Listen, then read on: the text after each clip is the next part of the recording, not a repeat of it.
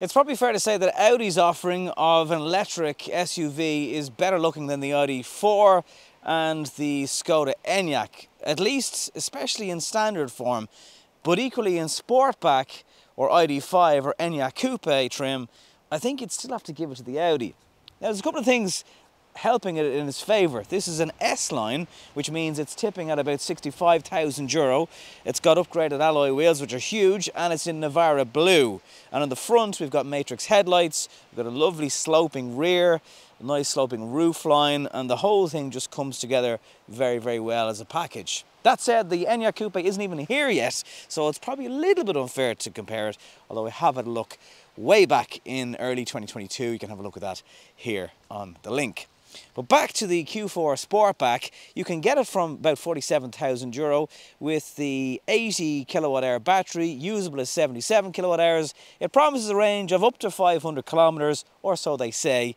It's about 10 degrees today, and I'm looking at about 400 kilometers on a full charge. It's got 201 brake horsepower, it's rear wheel drive, and in many ways it's very much familiar to those of us who have had a look around at the Q4 since it came out about 18 months ago. But let's delve into the boot for a second, because it's very, very good, and let's have a look at the inside and see, are Audi still delivering the best interiors even though they've got to get an EV version out of this car? Welcome to Lobby on Cars. Interestingly, the Sportback version of the car has a slightly bigger boot than the standard car. It's 535 litres versus 520, and it's when you look at the back shot of the car, that's when you really go, wow, that is gorgeous looking. Aided by a daytime running strip or nighttime strip across the back, which looks fantastic, featured across many Audis. There's an e-tron inscription here on the lower part of the car. It's a deep boot. There's space for your granny cable, not necessarily for your Type 2, which is bright yellow and unused in this case, because I think I was the first person to review this car in Ireland. So this is like brand new yellow, but at least it'll help people not trip over it, because I find sometimes when they're black and it's dark, you don't really see them. There is a light, there's a couple of shopping hooks, but that's kind of about it in the way of gadgets in the boot of the Q4 Sportback. Parcel shelf isn't flexible either, but it does fit in to this part of the car if you want to drop it down, so that's handy. This version also has an electric tailgate on it, which takes the load out of just daily life. One thing that also goes in favour of this Q4 Sportback is the extra slope in the roof. Doesn't really cut into your headspace here. There's extra knee room, in fact more than something like the Volvo C40 in the Recharge. The one area that is kind of strange, there's no armrests and there's no USB-C charging, at least in the centre console, and there's no independent aircon either. I find that very strange. I know Audi like to charge a little bit extra for different packs and stuff. For example, there's no nets on the back of these seats either, but it's something to bear in mind that you might want to spec in your car if you are considering one. An S-Line Audi is always a lovely place to sit. You've got wonderfully supportive bucket seats. S-Line is embossed into the stitching. There's a good armrest with space down here. I like the way you can keep a couple of cups down here in the cup holders, but also there's somewhere for your phone to slot in to the holder. And there's two USB-C charging options down here, as well as a bit more storage down below the gear selector, which it has a floating element to it, so that takes up quite a bit of space. It's nice that Audi have put extra storage down here, although I would like to see wireless phone charging down below also. Wonderfully finished as per usual. I really like this newer style of steering wheel from Audi as well.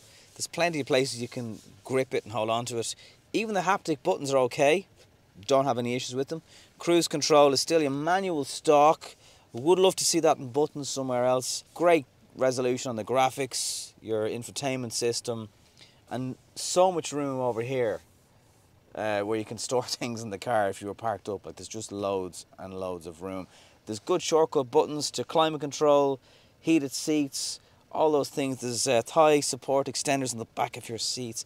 It's just a very comfortable place to be, and they've extra storage down here and also here. So for example, I've got a very sore throat today, poor me, got a box of medicine, and that is buried and lost down into a storage pocket just beyond the grab handle on the car.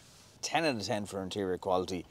Wouldn't expect anything less from Audi. There's also an optional head-up display on this car as well, which has loads of built-in features, including your nav, and lane assist is also displayed at the bottom of the windscreen, helping you keep your eyes on the road and to stay safe. But if you're ever in doubt as to who makes the best quality electric car interiors, I would put Audi right up there. In many ways, it's familiar territory behind the wheel of the Q4 Sportback, because underneath the inner workings of this vehicle is an ID4, a Skoda Enyaq, or ID5 in this comparison case of the Skoda Enyaq Coupe, which still, from what I can tell, hasn't got a price or a release date here in Ireland, even though I had a look at the car back in March of 2022. Anyway, not Audi's problem, because this is the Q4 Sportback. It is a better looking version of the standard Q4 in the same way the ID5 is a better looking version of the ID4. Now, there's seriously big wheels sitting in this car, so going over bumps, it gets quite bumpy, because that's what ramps do. So it's firm in a kind of an S-line sort of way, I suppose, and if you've ever driven an S-line Audi, you know what I mean by that.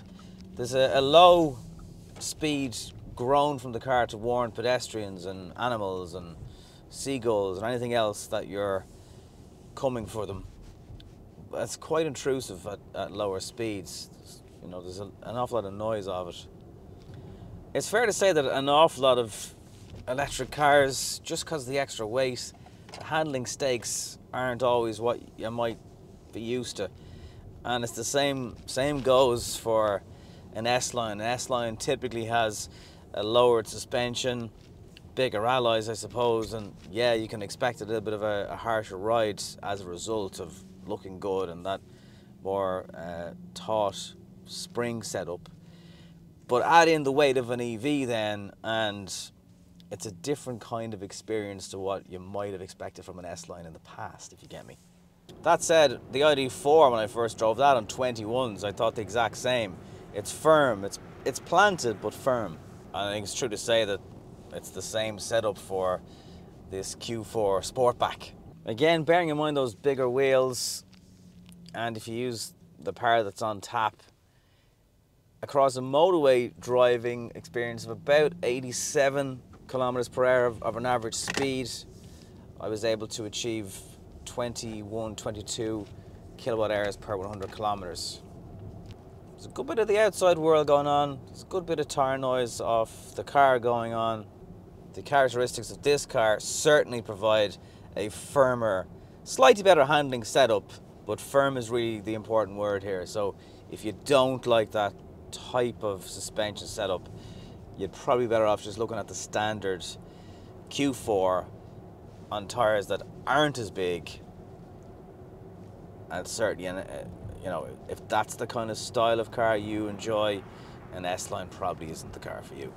Where that does come into its own, however, though, is sharper roads with bends, and that's where you'll feel a little bit less, perhaps, body roll than you might get in something like an ID4 or a Q4.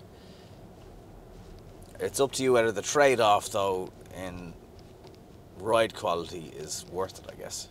There's never really a sense of lightness about the handling characteristics of this at all. It's an S-Line, but you're paying for the looks of the S-Line more than anything. Find a good quality road surface though, and it's absolutely impeccably behaved, really nice and smooth, handles the lighter bumps and imperfections in the road fine. 3 levels of regen. You can activate that with your paddles. That works best generally below 90% because it needs space in the battery to be able to put regen back in. And if you do that, it's not quite one pedal driving, but as soon as you drop off the accelerator, there is a noticeable shutdown of power. Like using the paddles, you could actually brake. Not that you would use the paddles for that way, but as soon as you lift off the throttle, there's a noticeable decrease in the urgency. It's a nice seating position as well. If you like that higher up seating position, it will be well suited to you. All in all though, I think bearing in mind as a comfortable enough cruiser, a car with a good boot, a good family car, if you get me, when it comes to an EV. Because there's decent space inside. Even on the dashboard, there's tons of space. You could, I mean, it wouldn't be safe to do it, but you could if you're pulled up having a picnic. You could put half the food on top of that. Good sized boot, good leg room for the kids in the back. Think of it that way, with an S-Line badge that makes it look good, and then you and the Q4 Sportback will get along just fine. As usual, Audi knock it out of the park when it comes to looks, interior, and just all-round desirability, even when it comes to something like an SUV in electric. It's not cheap. When you get to S-Line spec, this really turns into an expensive car, but I guarantee you're still going to see plenty of the S-Line models around, so don't worry, there'll be someone there who'll want one, and there's probably a queue anyway. So it's a better looking version of a Q4, which was just a great all-rounder. It's still got good charging capabilities in terms of speeds. Great boot, 535 litres. That's just kicking the arse off something like a Skoda Octavia. Not quite, but it's getting there. So actually, for a car that isn't quite a Q5 size car, but maybe has Q5 practicality and it's electric, it's worth a look. Thanks for watching.